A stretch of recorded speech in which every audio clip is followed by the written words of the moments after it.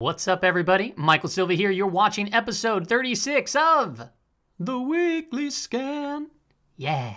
Today's February 6th. We have a lot to go over today. You'll notice my camera is turned off, and that is simply because we got a lot of charts to cover, 13 to be exact, in no particular order. And I'm going to kind of walk you through while I'm sitting here in my office, drinking a beer from Device Brewing called What the Haze, smelling my candle that's lit, you know, just chill day. I'm going to walk you through these 13 charts. They're all on my watch list.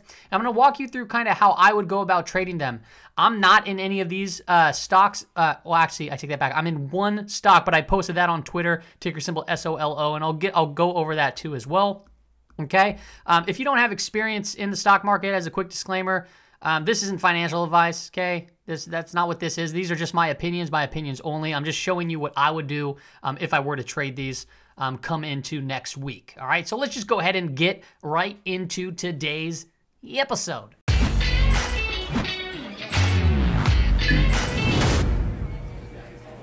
All right, welcome back. I'm going to go ahead and crack that brew up. So, you know, have a beer, drink some water, whatever. Just chill with me here as we go through all these charts.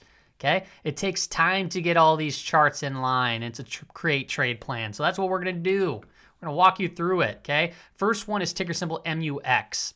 All right, why this one specifically? Well, first off, we broke out of a base of consolidation, flew to the moon very quickly during that whole silver squeeze, Wall Street bets sort of thing. This is a mining company. And then we basically fell off the face of Earth there shortly after. Now, you might be thinking, well, it could head lower. Yep, it can head lower. But this candle right here is known as a hammer candle, or just a long, lower shadowed candle.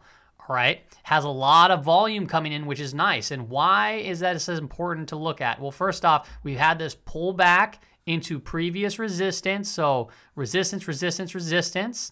And now we're seeing a lot of volume with a long lower wick bouncing at an area of support. Because resistance that's broken then can become support. Now, how would I go about trading something like this if there was to be a bounce? Well, I would want to get in. I would want to wait for confirmation to see maybe if the day closes above this previous high, which is at 1.18, or I can get in intraday if the price action goes up there. If it doesn't get above there, I wouldn't be getting into this particular stock. Just know that we are pulling back pretty dramatically. That's a big decrease coming into the 200 period, the 20 period, the 50 period, and this area with some volume. So it is setting itself up for a bounce. Now, how high can that go? Well, I'm not too sure, but I would probably look at right around 1.25 and then also right here at 1.32 for potential targets. As far as a stop loss goes, I would want my stop loss below the low of this candle if I get entered in, and then I would move it below the low of the next candle after the day closes out, and I would just walk the stop loss up as time continues. So this does look like a potential, has the potential to bounce. I like the volume. I like the area that it's bringing the volume in. I like this candle. It shows, you know, bulls stepped up. You know, it was one big red candle, and then people started buying in at $1 and some change there and push it right back up. So it was down 4% on the day, but it was down significantly more intraday. So that's the first one. Next one on the list is ticker symbol CVM. This also just broke out of this base, and just talk about just a very, very fast moving stock. Like, notice here, it was at $14 when it broke out. In a single day, it squeezed all the way up to $40, okay? So this is just to kind of wrap your head around this, extremely volatile, all right? High beta stock. It's a volatile compared to the market. So you need to be very careful. You know, you don't want to just YOLO all your money and things like this, because the chances are, you know, you can get burned very quickly. And I want you to pay attention to these long upper wicks here, okay? When this kind of squeeze happened. Long upper wicks represent people buying in at those levels and people selling, but people bought. So if you were selling here, there's people buying there. That means there's people trapped up at about $40 and $38 and $36 and $34 and $28 while the price action closed at $23. All right, you don't want to be the people that get caught up in here. No, you don't. Okay, so why am I showing you this chart? Well, first off, big volume. Now we're seeing the contraction of volume right here. So still, it's accumulating nicely. And now we see it pull back, and we saw some strength the other day, 12.49% up. Look at this candlestick formation. All right, my idea here is, hey, can we find another squeeze? Can we play another squeeze? And I think that is very possible to play another squeeze. It might not squeeze as high as this. It might, but The overall context of the chart right now is bullish. You have the 20 period above the 50 and the 50 above the 200. They're sloping up. And this 3-bar candle pattern right here is known as a morning star pattern. Actually, is it an evening? Yeah, morning star? I believe it's called a morning star. Don't quote me on that, but there's psychological value to understanding what it actually means. So let's just walk you through what that kind of psychological look is. So first off, bunch of people selling, scared, trapping buyers up. And then all of a sudden, two big red candles again. People are very scared here. But then all of a sudden we get this small little doji candle, this small range candle, meaning that, hey, okay, maybe now the selling is kind of subsiding just a little bit. All right. And then it was followed up by a big green day. So a lot of buyers stepped up here. This right here is a nice reversal type pattern. So if we start breaking above $24, I would consider buying into that and playing a short-term trade to potentially squeeze, to $28. And if it breaks through that, it can go even higher to say $34 or $40. Now you want to make sure you're trimming along the way up. You want to be able to sell into the big moves, not buy into the moves like the people over here. You want to pocket profits up in here and not lose your profits on the way down. So yes, obviously you want to tight stop loss here. We are putting in higher lows, as you can see. You want to stop loss below the low of the candle when you enter in, and then potentially even just below the breakout area of 24, so you can have it just below $24. And then depends on where the candle kind of finishes, you can have it at the low of that candle as well. So there's a bunch of different ways to play it, but my eyes are on this. Just know that this one's very, very volatile, very fast mover. Here is ticker symbol ICLK, and really I just want to call out this tightly high and tight pennant. Okay, that's what this is right here. So RSI is super frothy, huge volume accumulation, huge move that broke out of this basing pattern. We had an ascending triangle, bam, now we have a symmetrical triangle. So we have 4 bars of consolidation.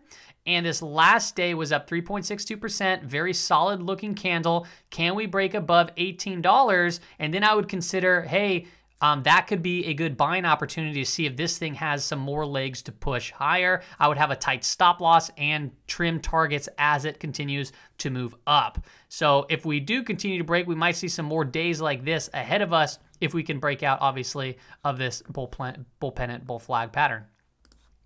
Here's ticker symbol ABUS, ascending triangle. This one looks very similar to the solo trade. I can't remember what the short squeeze is here exactly, but what I will call out is the MACD had a bullish crossover. It's above 0, so that is good sign right there. We have higher lows, and we're coming into this area of resistance. So you can speculate a breakout trade. Actually, let me add one more thing. Also, the context of the chart is bullish. We have the 200. You can see it peeking its head down here, sloping up. Yeah, the 50 period, nice spread, and it's also sloping up. The short-term trend, the 20 period moving average, is quite flat, all right? But you can notice this hammer candle, it was one big red day and then bounced back up. So it's a very big possibility that we continue this move. We might bounce around and continue to bounce around a little bit longer. So if you don't want to play within chop, you want to wait for confirmation that we get a daily close above $4.40, or we're about to have a daily close above $4.40, because you also don't want to get trapped in a fake breakout like this candle where it came up and if people started buying in and held it and then bam, got chopped down to the downside. So you got to play it very carefully, very tactfully, and you got to make sure that you're not, like I said, like all the stocks that we're going to go over today, you don't want to leverage yourself up too much on these specific trades. Here's ticker symbol FIZZ, FIZZ. Just want to call out, once again, big move, big breakout of this resistance. You can see it just flew up to the sky. And then we have a very tight falling wedge pattern. The only nasty part here is the MACD is crossed over. That's a bearish crossover as it's heading down lower, but it's still above 0, so you can take that into consideration. That's a good sign. I would say the way that I would play this, I would play the risk versus reward, as I would enter in right around this red box here, and I would have a stop loss below the 50 period moving average and below this prior resistance. By doing so, it gives you good odds to pull in and potentially catch a bounce to the upside. A bounce to the upside or even a breakout of this falling wedge could really bring this thing up, right up to 140, 145, which is a huge move given that it's at, right around a low of the last trading day at 108. So that'd be a large per share, $1 per share move there. So very, very just nice looking pattern technically overall. Got a little bit ahead of itself. Now there's a lot of panic. Now, hey, maybe we might see a little bit of a bounce here in the very near future. Here's ticker symbol SAVA. This one, you gotta be very patient with, because as of right now, it hit a high of 120, and now it's trading around $45. So this thing is a monster. So you want to make sure your position sizes are accurate for your portfolio. And you got to be patient, because I'm not going to be entering where the price is right now, but I would consider it more down towards 25. Why? Well, it gapped from this area way over and went on a runner. Now, if the gap gets filled, that can act as an area of support. All right, so it was resistance, resistance, then it gapped over. When it comes down, it can act as an area of support. If it comes down to this $25 level, we might catch a bounce. That bounce could bounce all the way up to $60. So that could be a very, very large move for this specific stock. Overall, volume, obviously just huge amounts of volume coming in as of recent. And then we have nice bullish trend. We have the 20 above the 50, and that's above the 200. So everything's in good context. It just got way overextended, way past, where it should have been. So now it's kind of just falling back. Gravity's taking place. It goes up and now it comes back down. Now we got to look for an area of support that we can potentially buy. Now, obviously you want to put an alert on this one just to see if it does come down there, because, like I said, it's still got a long way to go to come down to 25. But as we've seen in just 2 trading days, it dropped from 120 to 45. It might be one day before it reaches there. It could be 2 or 3, or it might not. Who knows? But that's how I personally would trade it. Here's ticker symbol SOLO. This is the one that I did already enter into, and I've already removed some of my position. I bought in at, I believe it was $8.45. I posted that on my Twitter.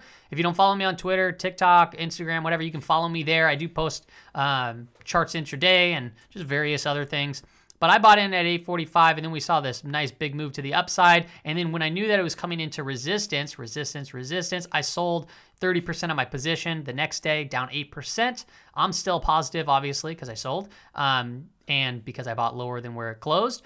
But I would really like to see it break above $9.50. And if we get that break above $9.50, we can get a nice big squeeze, potentially all the way up to $13. So that'd be, 9, 10, 11, 12, 13. That'd be a $4 per share move. And I think I have 100 shares. So that'd be a quick $400 in a relatively, quick manner if we get that squeeze, because this is a highly shorted stock here as well. Here's ticker symbol XXII. And this is just a very nice ascending triangle. Hasn't broken above this previous high, so you can wait for confirmation to get above, or you can speculate that it's going to break out. That's always possible too. We have some nice volume coming in. The MACD looks like it's about to have a bullish crossover, so that'd be a good sign. The RSI is trending up nice. It's not overbought, not oversold. So, if we get a nice daily close above, 310, 312, a daily close, this thing could shoot a lot higher. Like I said, I do like the higher lows building and the technical pattern and the context of the chart. You have the 20 period sloping up, so that's the short-term trend. You have the medium to long-term trend, the 50 and the 200. They're just all trending up, swimming up a river. So this is not something that you really want to get into short. This is something that you would look for pullbacks and buy into to get some moves to the upside or play a breakout like so. Here's ticker symbol DDS, Dillards, traded on the NYSE. Obviously, a lot of panic since it reached up to 130, so just a gnarly move in a short period of time. Look from this 20-period moving average. Notice how it's been trading on the 20-period moving average, and sometimes it gets woof, way above it. So we got short-term up, medium-term up, long-term. You can see it poking its head here. The only downside on DDS is, yes, the MACD is a bearish crossover, but it is above 0. So I'm looking for a breakout above, a close above, I'd say $87.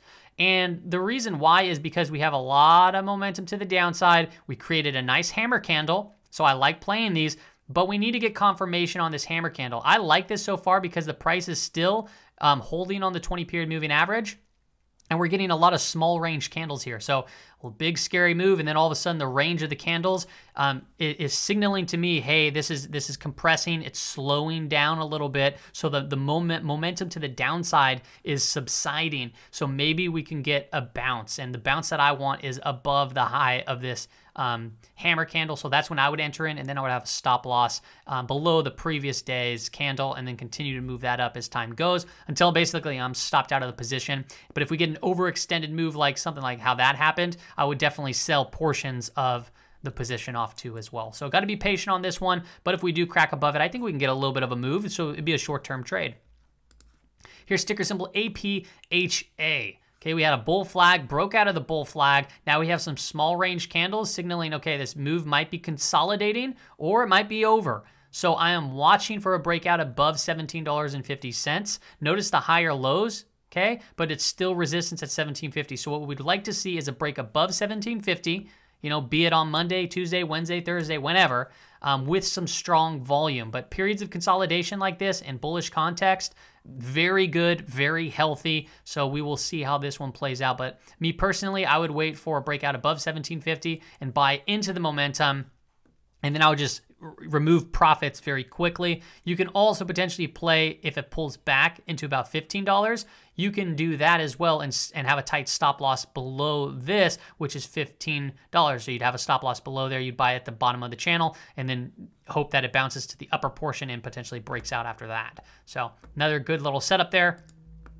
Here's ticker symbol PLTR. This is one that I called out, I think, on my last weekly scan or the one before that, or it was on Twitter. I can't really remember, but we broke out of this ascending triangle. And then we have what's called, you know, a be right back trade.